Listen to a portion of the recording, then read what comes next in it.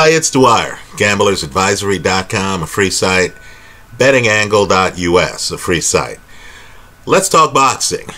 But first, remember, the opinion you should follow should be your own. Just consider this video to be a second opinion from a complete stranger online. Now, things aren't always what they seem. That's actually a core belief that I have. In other words, where you make your real money is in the gap between what people think and what's really going on. You have a great fight coming up this weekend. And I'm talking about the fight between Chris Eubank Jr., who's going off at a better than -250 favorite. And he's facing a guy, Matt Korobov, 36 years old, has been around long enough to have fought Andy Lee. By the way, that fight was competitive until the stoppage. Now, I believe the public's looking at the records, and the public sees that Korobov, decorated amateur, he's fought some of the best in the sport, lost to Jermall Charlo on the scorecards. Right? They're also seeing that he got a draw in his last fight against a fighter named Alim. Now, one of the things I've learned in life is you need to go by your scorecard, not the scorecards of the judges, which might be influenced by crowd noise, by perceived pressure from promoters, by politics. Right? Matt Korobov won both of those fights. From time to time I hear from the Jermall Charlo crowd, right? They want to tell me that people like Canelo, while he's fighting Golovkin multiple times, while he's fighting Danny Jacobs, while he's moving out of the division to fight a champ at 168, to fight a champ at 175, some of you want me to believe that while Canelo's doing all this, he's avoiding Jermall Charlo. Right? Well, all I can say is I've seen Jermall Charlo lose a fight with my own two eyes. I know his record's unbeaten. Right? Big deal. Korobov beat him. He had no idea how to cope with Korobov's straight left. Right? Now, all I can say is they gave, in my opinion, Jermall Charlo that fight. Look, this is not a fan site. This is a gambler site. Right? I don't feel that I owe any fighter anything other than the truth. I understand Jermall Charlo has a lot of fans. He's certainly a very entertaining fighter to watch. He lost that fight. Right? Well, then Korobov beats Alim. They announce in the ring that Korobov won the fight. Then, of course, afterwards, we're hearing about an addition era. Why does this seem to happen to older fighters? Has anyone figured this one out? We hear about an addition era, so that fight was formally called a draw. Right? Ridiculous. Let me say, by the way, in the Alim fight, Korobov knocks Alim down. The referee makes a mistake. Right? The referee seemed to think it was a slip. Yeah, that was a slip after a punch hit Alim. Right? Just to be clear. Then when they were inside, it's no match. Right? Korobov dominates the first part of the fight. Korobov just knows how to defend himself. Had better defense than Alim. Right? Landed great short punches. Korobov is a guy who you have to look at his punches. He lands very flush punches, but they're short.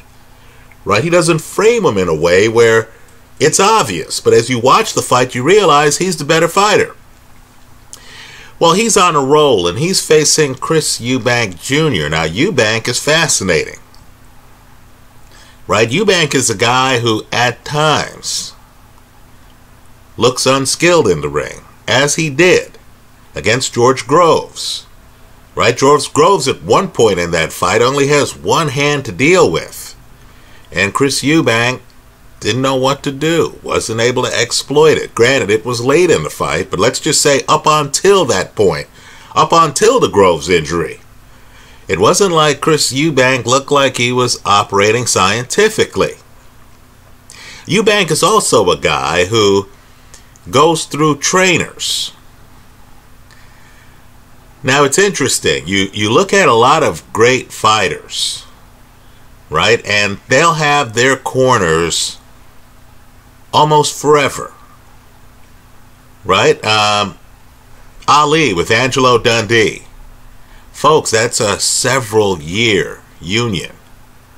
Later, Ray Leonard with Angelo Dundee. That's a several-year union, right? Once Lennox Lewis hooks up with Emmanuel Stewart, that's a several-year union. Vladimir Klitschko hooks up with Emmanuel Stewart. That's a several-year union. Now, when you see a guy like Eubank, and Eubank, you know, he's one of my favorite fighters because he's a daredevil.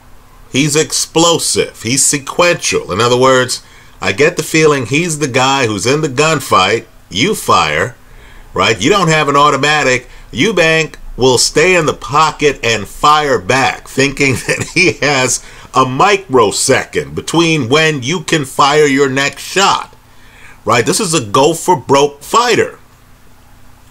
The problem is, if this fight is low energy, if it becomes a math quiz more than a fight, if it becomes about angles, timing, instead of a shootout and a blaze of glory, right? If the fight gets slowed down, then Korobov, who's a southpaw, who's going off at a plus 200, this is an odds play fight, is going to have the advantage. This is an intriguing fight. It's an odds play. I wouldn't touch it if the fighters were even money. But because I'm getting a plus 200 with Matt Korobov, and I believe it's a 50-50 fight, the bet I'm recommending is to take the 36-year-old Korobov to win the fight. You can hedge the play on Fox Bet, according to OddsChecker, at a plus 100 for the fight not going the distance. In other words, we're going to go against public opinion. The fight is in Barclays. You're going to have a lot of crowd noise. You're going to have the crowd impacting the scoring of the fight somewhat, right? But I believe if the fight goes the distance, Korobov should have the upper hand on the scorecards. And I say this after Korobov, in my opinion, got robbed the last two fights on the scorecards. This is a different fighter than Avni Yildirim, who Eubank beat. In other words, Eubank is great when he's facing an opponent who's predictable. Korobov is not predictable, right? This is that group of fighters you always want to consider betting on. The cagey veterans, right? You look on paper, certain things don't add up. You're like 36, ooh, you know, unless he's a heavyweight, I'm hesitant, right? 36, and then you're seeing on paper recent loss, recent draw, right? You realize the guy is not a heavy-handed guy. He's not a knockout puncher, right? You're watching his fight. He's not relying on hand speed. What he's relying on is just being off at the side. Trying to lull you to sleep so he can come right down the middle with a right hand, right? Frustrating you by being a southpaw and being on the wrong side, right? Slowing down the pace of the fight, grabbing you, not allowing you to bust off 4 or 5 punch combinations, using spacing in the ring where you want to move to your left to catch up with the southpaw. So he, of course, will maneuver himself over by the ropes so you don't have the space to get to the left of him. Right? This is that guy. He should not be a plus 200 underdog. Right? The world would view this fight differently if he was properly given the win over Jermall Charlo. Right? In my opinion, he was robbed in that fight. Now here, because people don't realize he was robbed, because people see a draw after that fight and he was robbed in that fight. Boxing's political. Right? Because people don't realize that this was an decorated amateur. This is a guy who's already fought Andy Lee. That fight was close. Lee always had a big left hand. You saw it in that fight. Right? And given the instability, and that's what it is, in Chris Eubank's career, this is the opposite of Manny Pacquiao, Freddie Roach, another one of these, unions that went a long time. Has anyone noticed that when Golovkin was with Abel Sanchez, he was a terror, ran roughshod through the middleweight division? He leaves Abel Sanchez, in my opinion, he lost his last fight. I mean, I'm not even talking to Canelo. I'm talking about the Derevyanchenko fight. Right? When I see a guy who's changing trainers a bit too much, right, I start to question things, especially when that guy's fighting a cagey vet like Matt Korobov. I'll concede. Eubank, younger, bigger punch, faster hand speed, easier to watch highlights. I understand Eubank highlights. Guys get hurt in Eubank highlights. He's opening up. Right? Korobov is, comparatively speaking, like watching paint dry. But you appreciate the work. He's off at the side. His opponent misses. He's countering his opponent. Then he decides, hey, I'm going to be a lead puncher. Right?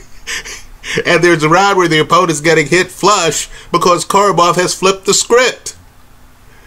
Right? Then he's positioning himself in ways where the other guy can't find him, can't hit him, even though he's barely moving. I like his game. The bet I'm recommending here is Korobov to win at a plus 200, hedged with the fight ending inside of the distance at even money on Fox Bet. Right? In other words, it's a plus 200 hedged with a plus 100. You can structure the play so you win if either happens. But let's be clear on the risk. If Chris Eubank comes out and outboxes Korobov, folks, Eubank outboxed James DeGale. Right? That was a James DeGale on the verge of retirement. But Eubank came out and outboxed James DeGale, who, to me, is one of the better fighters of the last 15 years. Right? If Eubank is inspired, after all, the fight's in New York City. Right? High-profile fight, big venue. If Eubank wants to remind everyone that he's still in the mix, and if he gives an inspired performance, goes the distance, and gets a decision against a guy who has been losing questionable decisions of late, you lose it all. It's high risk. I like the underdog at plus 200. I'll hedge the play with the fight ending inside the distance at even money. That's how I see it. Let me hear from you. If you take exception to anything I've said, I know there's a Charlo group out there that believe in their man and believe their man has been shut out. Right? That their man should be in the Canelo-Danny Jacobs discussion. Right? That when you talk about middleweight, you shouldn't be able to overlook a guy who, at least on paper, is unbeaten. If you disagree with me on the Korobov-Charlo fight, if you disagree with me on the Korobov-Aleem fight, right? Where Aleem gets a draw after they announce in the ring that Korobov won. And you're looking at the highlights and you're thinking to yourself, you've got to be kidding me. By the way, Korobov doesn't hit the canvas in that fight. Only Aleem does. Right? Of course they call it a slip. Well, if you feel Aleem deserved the draw or deserved the win, or if you feel there are other people in the weight class who we should be focusing on, I hope you leave those comments in the comment section of this video. Thanks for stopping by.